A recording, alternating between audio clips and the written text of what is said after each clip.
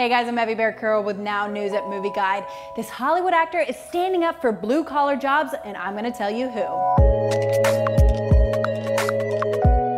The Cosby Show alum Geoffrey Owens appeared on Good Morning America to address some shamers that were shocked that the actor was working at Trader Joe's. Fox News and the Daily Mail published photos of Owens bagging groceries at a New Jersey Trader Joe's, with many fans stunned to see the star doing regular blue-collar work. Owens explained his emotions about this. I hope what doesn't pass is this idea that people are now thinking, this rethinking about what it means to work.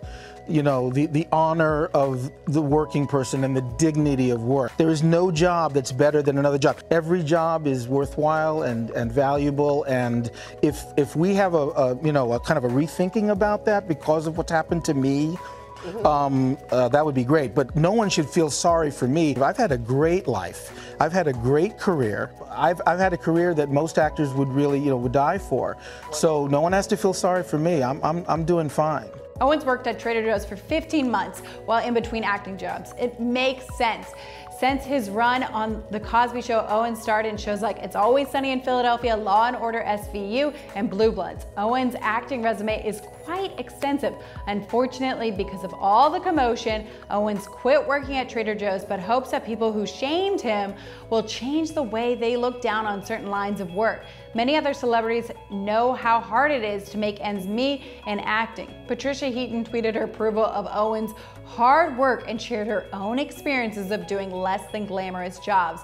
It seems that the scoop on Owens' job actually turned into something positive rather than negative, because most people can relate. Owens' humility is honorable. Even more, the hashtag actors with day jobs came about to champion awareness that the road to steady acting jobs isn't as easy as it made out to be. It's nice to see a celebrity defending blue-collar jobs. Make sure to check back at movieguide.org for more entertainment news like this daily.